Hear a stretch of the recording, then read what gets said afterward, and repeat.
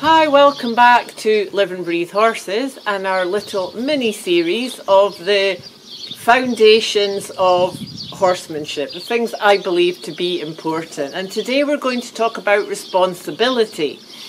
I love when horsemanship and life, it's the same thing. And taking radical personal responsibility is the only way to really grow and become all we can be in life. And I think in our horsemanship, it's also very important on so many different levels. Even just the word responsibility, when you break it down, responsibility. So we have the ability to respond. So it's the thing about taking that pause and that space between stimulus and reaction. Especially when something happens with the horse and we might automatically, kick off and react rather than respond. So, the horses also do it, and it's an important thing to teach them to have that space to consider before they kick off, whatever it might be, if they have their trauma or their thing. But in ourselves, on a personal level, for me, it's very much about whatever is happening on that moment with the horse. I am responsible for that, to do the best I can on that moment. And it's very easy to say, oh, well, it's because of something that happened to the horse before. It's an old trainer, an old rider. It's a bad experience. And maybe it is, but that doesn't help.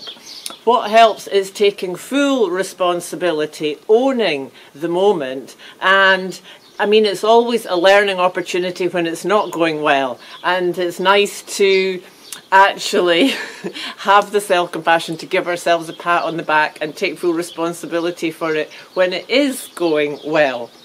So our ability to respond, and I think it's much more about responding to our own personal mind, monkey mind, overthinking, ego, whatever you want to call it, than it is really about the horse. So that's something to just take a look and be honest with ourselves about that, where we're at, what's going on.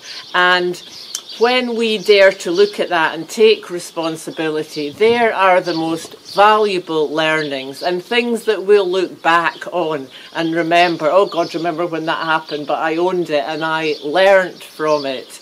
It's the thing they always say, those worst things are always the best funny stories later on.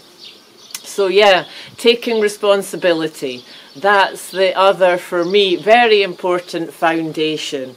Because when we don't do that, we just stop our progress, really. And like I said, if it's somebody else's fault, it's not helpful. It's really not helpful on the moment for the horse. They don't have those thoughts about that. So how can we respond to the best of our ability on that moment, and whatever it is that's going on, own it. So thank you for listening today. We're going to go on with our little mini series of foundation beliefs of mine, a lot of which are general things. These are not my things. It's things I've learned. And a lot of them are old principles, but it's my way of seeing these things. So I hope it makes sense to you. I'd love to hear from you, your experiences around that, and how these horsemanship things reflect back on life. So next time we're going to have a look at stillness. Thank you for joining me today.